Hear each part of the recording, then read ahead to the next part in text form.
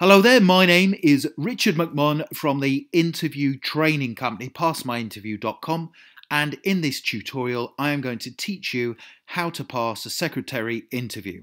Now, it does not matter which secretary role you are applying for, and it also does not matter which organisation you are being interviewed for to become a secretary. Please do watch this video tutorial from beginning to end, because I will give you my top 7 secretary interview questions and, more importantly, my high scoring answers. Now, before I get into those, a very warm welcome to this tutorial. My name is Richard McMunn. That's me there in the center of the screen. I've been helping people like you for about 20 years now to pass their interviews, and I do that specifically by giving you top scoring answers you can't find anywhere else. Please do subscribe to the channel by clicking the red button below the video, and then you won't miss out on any of the weekly training videos that I'm uploading. And I would also appreciate your support if you gave the video a like. Thank you very much. So let's get into those secretary interview questions and high scoring answers. You can either take notes as I progress and write down the questions and the answers, or if you stick around, I will tell you where you can download my full set of 21 great answers to tough secretary interview questions. So here's the first one. You will be asked at the start of your secretary interview, tell me about yourself. It might be posed as, please introduce yourself to us. Now, we want to get you off on the right foot. We want to give them a punchy response, and also one that's positive and loaded with great keywords. So here we go. Thank you for inviting me to be interviewed for the position of secretary today. I am an ambitious, hard-working, positive and professional secretary who has a track record of achievement in all work I undertake. I believe one of the most important skills to possess as a secretary is that of being able to carry out multiple tasks to a high, consistent standard. This is just one of the many skills I have that makes me the perfect candidate for this position. Outside of work, I have a happy, stable and positive life, which means when I am at work, I am attentive, organised and highly effective. If you hire me as your secretary, I believe you will be impressed with my ability to complete tasks quickly, and also my strong work ethics and values, as well as my ability to communicate effectively with both internal team members and external clients or stakeholders. If you use that answer at the beginning of your interview when they ask you the question, tell me about yourself, you will be up and running, and it will also give you great confidence when you move forward and answer the next questions. So the second secretarial interview question I want you to prepare for is, why do you want to work for our company as a secretary? So why have you chosen our company or our organisation? Now, I want to give you a short and positive answer to this interview question. Now, you can use this for any kind of organisation. As a secretary, I think it's important to choose the company first over the position. I am keen to work for a company who I can commit to for a lengthy period of time. And having researched your organisation in detail, I believe the high standards you set and also the enthusiastic plans you have for the future make you an extremely attractive employer to work for. That's all you need to say. Okay, a great answer to the question, why do you want to work for our company or our organisation as a secretary? Next interview question. In your opinion, what are the top 7 qualities needed to excel as a secretary? Here we go.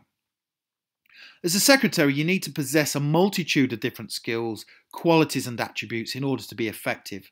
In my opinion, the 7 most important qualities are being organised and reliable in all work you undertake.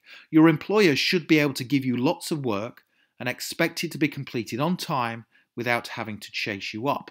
You also need to possess excellent communication and interpersonal skills, especially when dealing with external clients, organisations and stakeholders.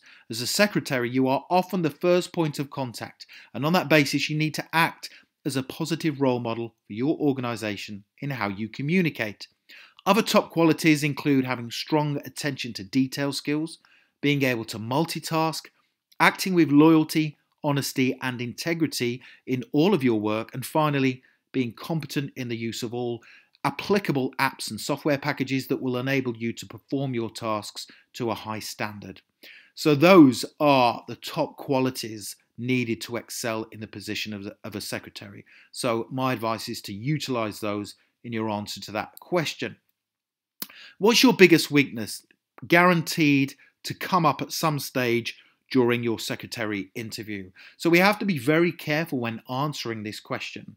And on the surface, it appears very easy to answer. Now, you have to be honest. However, what we don't want to do is to give them a weakness that is aligned with the role of a secretary. So here is my great answer to this interview question. What's your biggest weakness? My biggest weakness is that in the past, I used to spend too long on certain tasks and projects simply because I wanted to make sure they were 100% accurate and correct. I have strong work values and I set very high standards, but the amount of time I was spending on some tasks, checking for accuracy and detail, was taking too long. A previous manager pointed this out to me a while ago, but since it was brought to my attention, I have changed my approach to completing tasks.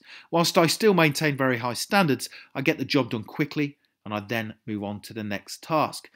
Conversely, I guess one of my strengths is the fact that I will always take on board feedback from my manager with a view to continually improving and developing in the role as a secretary.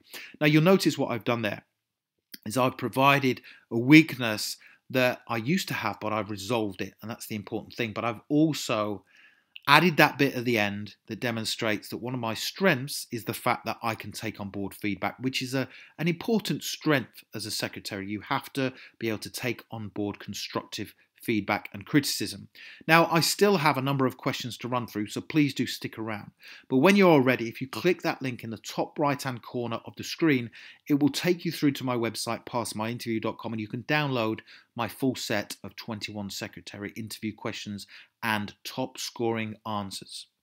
Next question, describe a time when you completed multiple tasks whilst working under pressure. Now, you and I know that one of the important qualities of a secretary is to multitask whilst under pressure.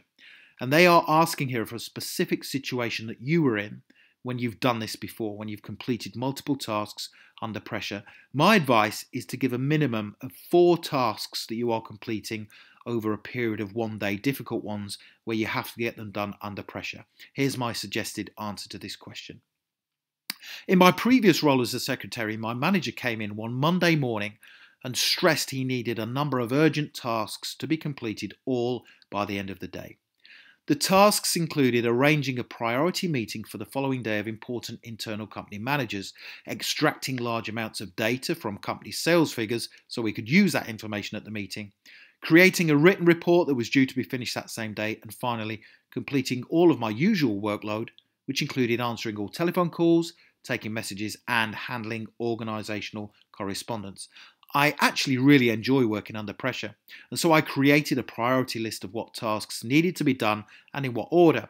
Now, this enabled me to focus on each task, get it completed successfully before moving on to the next job. During that day, I worked solidly without a break, and I also stayed behind late to make sure everything was set up and prepared for the next day's meeting.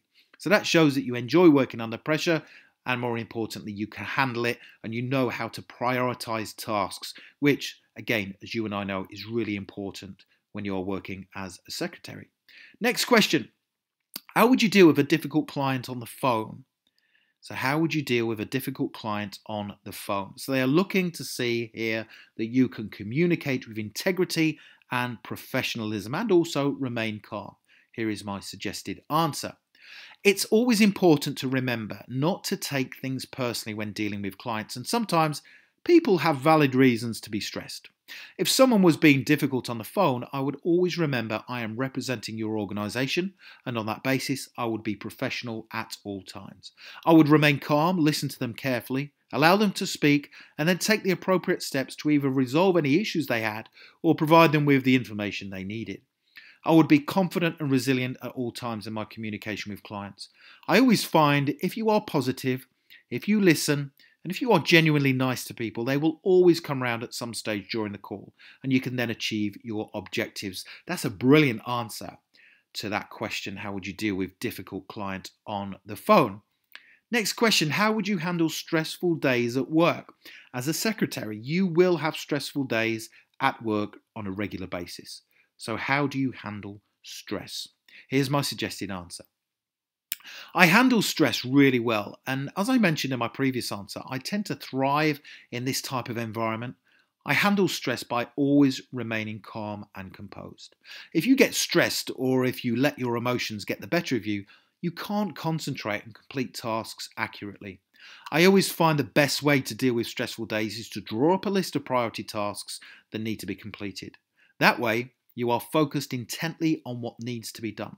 I also set myself clear timeframes for getting jobs completed, and I then go all out to get them done within the time frame I have allocated for that particular job. I don't mind working extra hours, so I always have the backup option that I can stay late if needed to complete any other non-urgent tasks that might need my attention.